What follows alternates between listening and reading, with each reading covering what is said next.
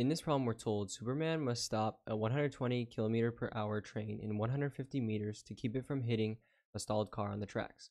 If the train's mass is 3.6 times 10 to the 5th kg, how much force must he exert? And then we're told to compare it to the weight of the train and give it as a percentage, but I'm just going to be solving for the amount of force he must exert. So let's go ahead and write down our given first. So we're given this, and this is going to be the diagram. I tried to draw what was going on. So this is going to be the train, and he's got to stop it within 150 meters so it doesn't hit this other train. So let's write down what we're given. So the first thing that we're told is that this train is going to be traveling 120 kilometers per hour. And so we know the initial velocity, or v sub 0, is going to be 120 kilometers per hour. And so we're trying to make it, or he's trying to stop it, right? So he's trying to make it so it goes to rest. So the final velocity of this is going to be 0 meters per second. And I'm going to keep it in meters per second, and you'll see why in a bit. But yeah, so he's trying to stop this train. It's traveling at this speed. He's got to make it go to rest. So this is where we get these two values.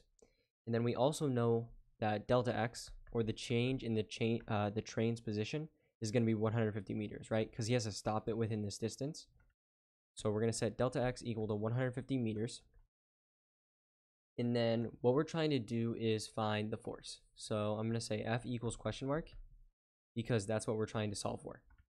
And so we know that force equals mass times acceleration. So we also know, I forgot to write down what the mass of the train is. So I'm just going to say mass equals, and they tell us it's in kgs, right? And so we know kg's mass. So it's going to be 3.6 times 10 to the 5th kg. And so this is going to be the mass. They give it to us, right? So we have the mass, and if we want to find force, we also need to find acceleration.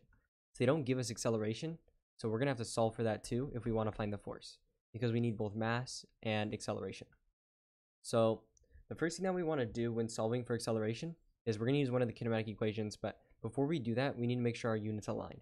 And if you look here, this is in meters, but this is in kilometers per hour.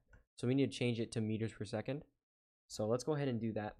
So we know that there's 120 kilometers per hour. And so we know that there's 1,000 meters per kilometer. And so that would cancel, or I wrote this the other way around. So we got to write it up top. So 1,000 meters for every 1 kilometer. And so that would cancel the kilometers. And then we need to cancel the hours. And so we know that there's 1 hour for every 60 minutes. And then there's 1 minute for every 60 seconds. And so you'll see that the hour and the hour and the minute cancels. So essentially converting from kilometers over hours, we just multiply by 1,000 and then divide by 3,600, because 60 times 60 is 3,600. So if you go ahead and do this, it's going to be 33.37. And then this is going to be in meters per second, right? Meters per second. So this right here is going to be our new initial velocity, so equals 33.37 meters per second.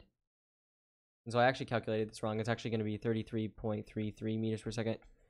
So this is actually going to be 33.33 meters per second. Sorry about that, I just wrote it wrong. And so now we have the initial velocity. All we have to do is solve for acceleration. And so we're going to use one of the kinematic equations to do that.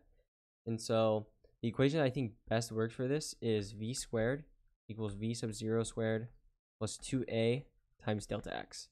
So this is one of the kinematic equations. Hopefully you're good with kinematics now, since we spent a unit on it, but we're going to go ahead and solve. And so we have all the units, or we have all the variables here. We have v sub 0, have delta x. And we're trying to find a, right? Because we need a to be able to solve for force. So let's go ahead and plug stuff in. So v is going to be 0. So 0 squared is just 0 equals v sub 0 squared. And so we're plugging in the new one, right? 33.33 squared plus 2 times a, and we're just leaving it as a, right? Because we're solving for it, times delta x. And so delta x is 150. So just times 150. And so now we can go ahead and solve for this. So I'm going to move this to the other side. So it's going to be minus 33.33 squared equals 2 times a times 150. And so I'm going to multiply the 2 and 150 together. So it's just going to be 300. So 300a, if we want to get a by itself, divide both sides by 300. this side would cancel, and you'll get that A equals minus 33.33 squared over 300. If you go ahead and do this in your calculator, you'll get minus 3.7, and keep in mind the units are meters per second squared. So our acceleration is going to be minus 3.7 meters per second squared.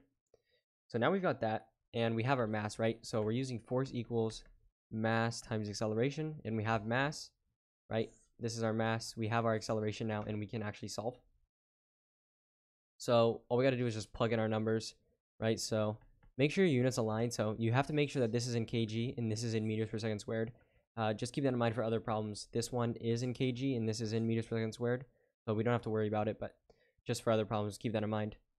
So if we plug this in, we're plugging in, so 3.6 times 10 to the 5th is the same thing as 360,000.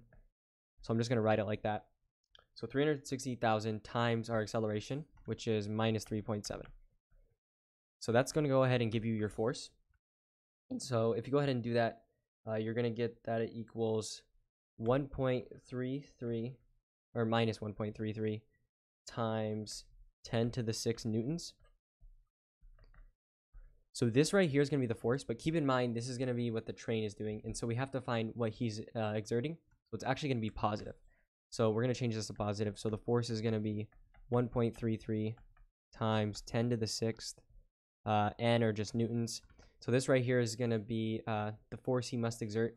And so I'm not going to do the other parts, but you can go ahead and do those on your own. And so the answer to the first part of this problem is going to be 1.33 times 10 to the 6 newtons.